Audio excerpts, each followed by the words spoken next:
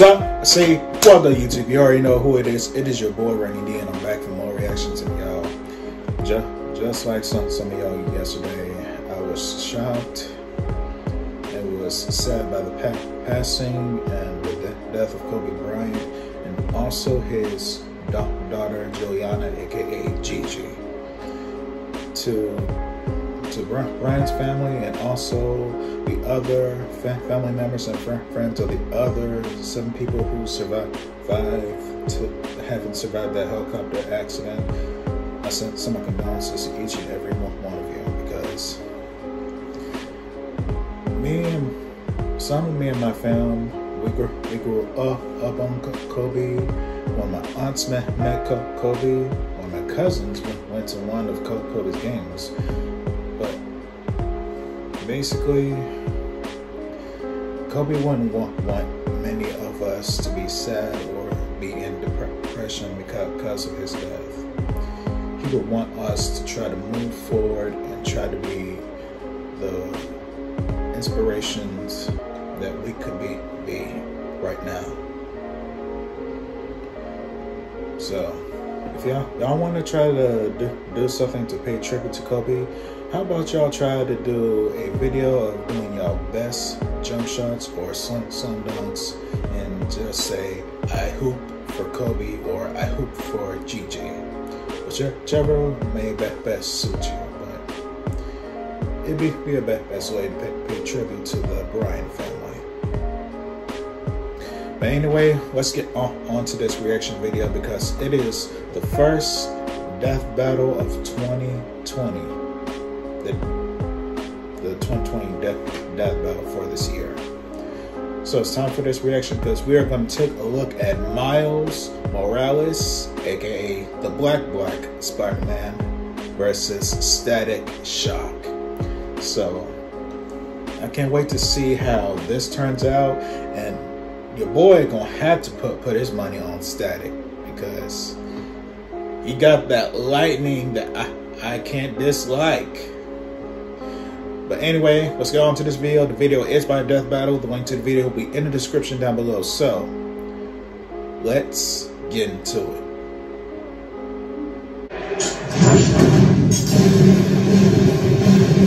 Throughout the Earths of Marvel and DC Comics, there are hundreds of world of happened to Wizard Boomstick. But what if I told you there were even more across the multiverse?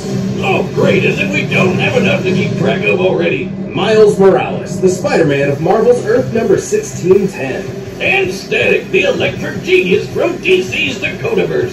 He's Wiz and I'm Boomstick. And it's our job to analyze their weapons, armor, and skills to find out who would win a death battle. What happened to them? At first glance, the world of Earth 1610 isn't so different from our own. But look closer and you'll find Coca-Soda instead of Coca-Cola, PDNY officers instead of NYPD.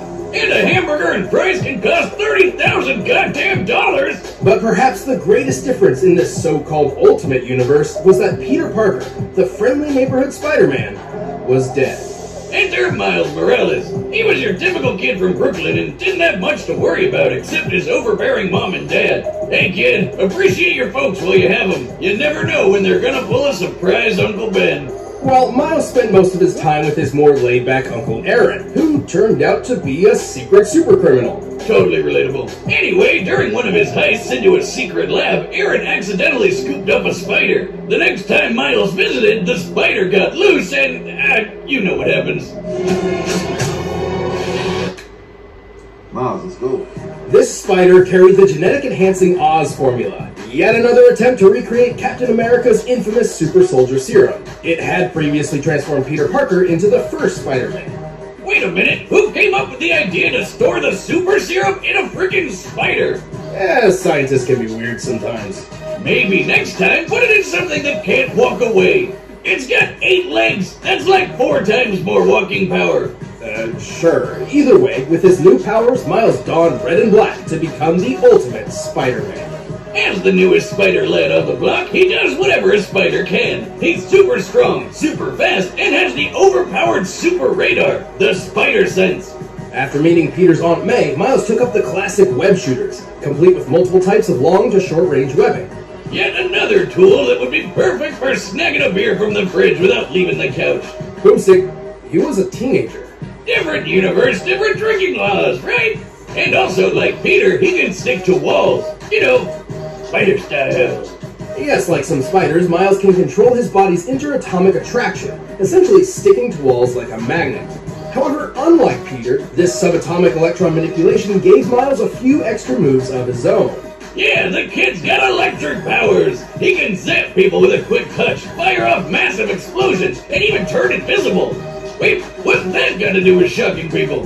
This venom sting can even take out the Ultimate Universe's Electro, a being literally made of electricity. But Miles didn't just shock him, he disrupted Electro's own charge. Similar to a miswiring sending too much electricity in one direction and shorting out your computer when somebody forgot to plug it into the surge protector. Wiz, you know I don't believe in protection for anything. It's going in raw. Anyway, as the new Spider-Man, Miles obviously had a lot to live up to. After his Uncle Aaron died in front of him, Ha! Told you somebody would pull a bend! Miles pushed past the hard end. He persisted, living up to Peter's ideals, and eventually stepped out of his shadow to be Spider-Man in a way only he could. Oh yeah, what's up, Danger? He can blast apart a building-sized monster and survived being slammed around by the giant Cassie Lang. That's Ant-Man's daughter. He's smart enough to hack military drones and quick enough to destroy an alien device in a microsecond. Essentially, he needed to open and close a portal in an impossibly short time frame to prevent an alien force from invading. It's a long story. Point is, he's super fast. With his spider sense, he can react to things before they even happen. He's super tough, too. He even survived being caught in this giant super collider exploding. What? Measuring the size of this hole using real-world maps of New York and solving for fragmentation, we know this explosion must have been equivalent to about 222 tons of TNT. Sure, that's not technically canon to the comics, but guys, main series Spider-Man has done way crazier things. I mean, he has the same powers, and Miles has even beat the crap out of him. Classic Pete can bench press 130 tons, use his spider sense to dodge beams of light, and ripped apart Doc Ock's robo-arms, which once survived a 2-kiloton nuclear explosion. So I'd say the Super Collider Pete checks out. Unfortunately, Miles' electric powers can tire him out, and his spider sense does not protect him automatically, serving more as an alarm or proximity sensor. But the youngins proved himself to be the best successor a Spider-Man could ever want, and more. He even got pulled into the main Marvel timeline when they blew up the Ultimate Universe. Miles Morales is truly one of the greats. Don't wash them out. Wash the hands. Despite growing up in the most crime-filled neighborhood of Dakota City, Virgil Hawkins was a pretty chill guy. He spent his time playing D&D, reading comics, you know, typical nerd stuff. But he had one major problem, the classic sitcom bully. No teenage story is complete without it. During school, he was frequently harassed by local gang leader Francis Stone. Virgil's only refuge was one of his few friends, Larry Wade. Larry convinced Virgil there was only one way to get rid of Francis for good. Racism is Join bad. his own gang and pack some heat. Things got, well, pretty intense, and Virgil wasn't having any of it. It was time to bail like DC Comics on their cinematic universe. But the damage was already done. The police arrived and let loose a massive canister of what seemed to be tear gas, but wasn't. Yeah, this great-looking mist was actually some experimental shit. It was supposed to tag each gang member so the cops could track them down later, but it was actually laced with radioactive quantum juice, which killed almost everybody. I hate it when that happens. Luckily, Virgil was one of the few who survived, but the quantum juice still had an effect. You could say he was shocked to find out what it did. Yes, he began to develop electromagnetic powers. Before this, Virgil always felt out of his league. But now, he was in a league of his own and became the superhero Static. Hell yeah! With these new powers, the guy was unstoppable. He could blow shit up with electric bolts quick as lightning, make explosion balls called Nova Bombs, and taser people with punches to the face. Right, but he's not just good at shocking people. Static can alter the electron attraction of any object or surface. He can erect extremely durable electromagnetic force fields that block most attacks. He can even move metal around like a hip young Magneto. And slip metal under his feet to take to the sky. His favorite ride is the Static Saucer, a giant frisbee that doubles as a shield and buzzsaw. Think about it. Don't you wish your car could literally cut through traffic? Obviously, turning superhuman overnight caught Virgil a bit off guard. But after a few speed bumps, he became a well-regarded superhero throughout the city of Dakota, even teaming up with fellow heroes like Icon and Rocket. Icon and Rocket? Come on, where's Batman and Wonder Woman? Oh, I should mention that while Static is part of the DC Universe, he did not start there. See, Static was originally created by Milestone Comics, which eventually merged with DC. Their characters, including Static, existed in an alternate timeline known as the Dakotaverse. Then a guy named Dharma gained cosmic power and accidentally blew everything up, sending Static into the main DC timeline. It's really not too complicated. I've actually been working on a device to peer into alternate timelines, but unfortunately it still needs... Now, old chap, what were we discussing but a moment ago? Oh, shite, don't you know? Let's figure out who not wins a fatality card. What? Oh, yes, I'm ready as hops. Let's begin, my fellow Ultra Capitarian. I regret everything. Oh, do it again. No! I'm sure that's fine. Well, no matter the universe, Static was always one-upping himself. He learned how to see ultraviolet light and how to make people glow. Wait, what's that got to do with shocking people? That would be his ability to detect bioelectric auras. Static can also create power-draining plasma coils, disrupt the electrical impulses of others, and empower or heal himself by draining energy from outside sources. He can literally reattach his severed arm with shock power. I'm not even joking! Look at this! Since when did electricity do that? Clearly, Static has a lot of power at his beck and call. He can survive building-sized kabooms, lift hundreds of tons, and once turned this huge chunk of ice into slush in just a couple seconds. Based on the size of the ice and the required change in temperature for such a feat, Static must have output energy equal to 180 tons of TNT. He's quick enough to intercept lasers confirmed to be beams of actual light, which is pretty darn fast. And in the cartoon, he actually shoved some quantum juice in some lockers and launched them out of orbit. These are typical school lockers, which can weigh up to 30 pounds each. And fit approximately one nerd. To throw 3 of these into space, they need to be moving nearly 3,000 times faster than sound, requiring a throwing force equal to 4 kilotons of TNT. Damn! Okay, sure, that's not canon to the comics, but his electromagnetism could play tug-of-war with Superboy's telekinesis, which can lift 4 million tons. I'm not sure Static can go that far, but if he's anywhere close, it's still higher than throwing some lockers around. Though, despite Static's incredible power, insulators are his kryptonite, and he can run out of juice if he pushes himself too much. But the guy's one of the coolest superheroes who rarely got his time to shine. Heck, he was good enough to join the Justice League. I think even Virgil himself was shocked to see how cool he really was.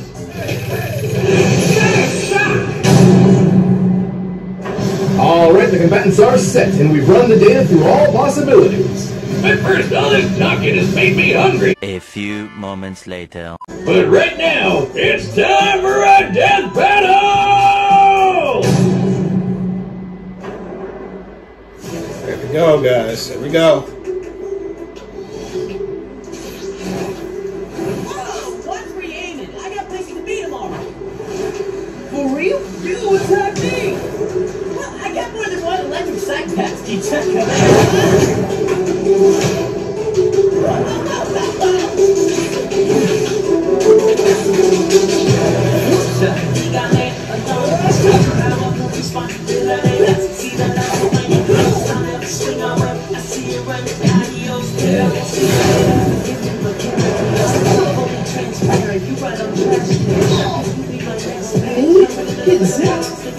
It's not bad. I call that stunning touch. I call this my taser punch.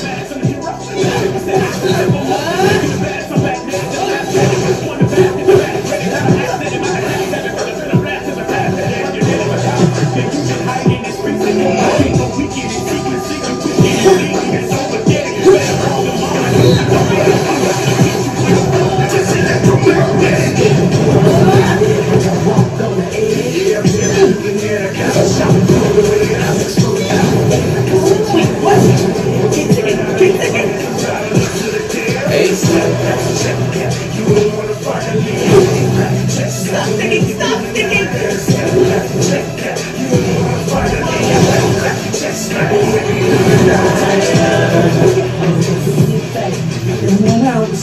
boy. No one flies these planes. Shoot! Oh my God!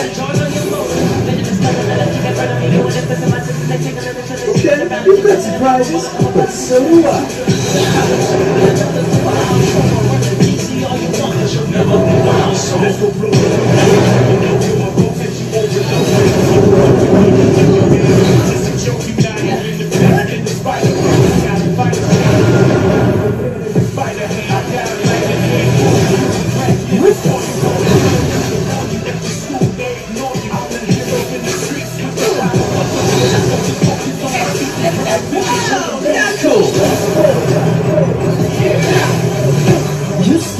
All I gotta do is...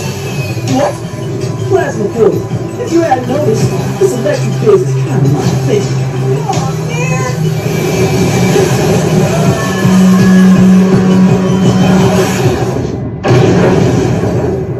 Dang. That was tough. Looks like we're kicking off this year with a bang.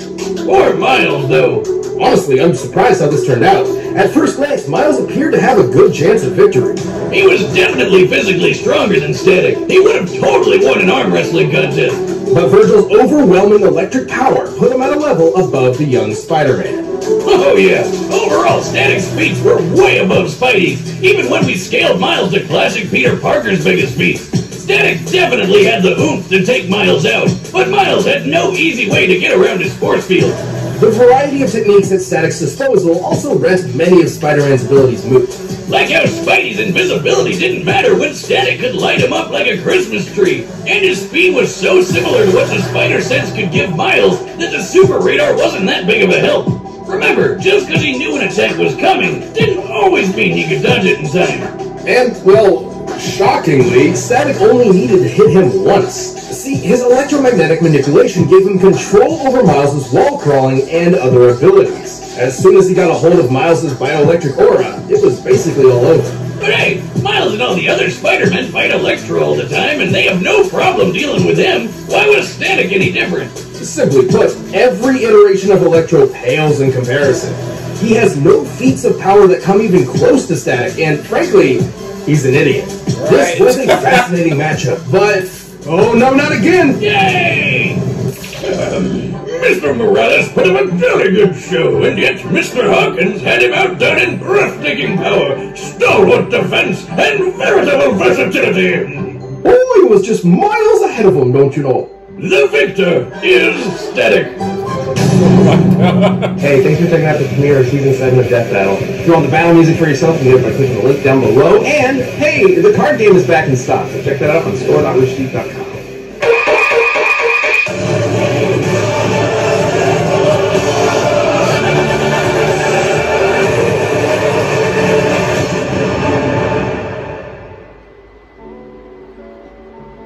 So it looks like in February we're gonna get Sindel versus Black Canary. And something tells me Sindel might have an advantage because of her sorcery powers given to her by Shao Kahn. But anyway, something told I knew that Static could win because Virgil, he had so much electrical energy that he had full control of how his electrical powers work besides Electro. So plus, even though Miles had a little bit of advantage when it comes to a few things, but when it comes to Virgil and his electrical powers, he can overcome anything if he learns how to control it.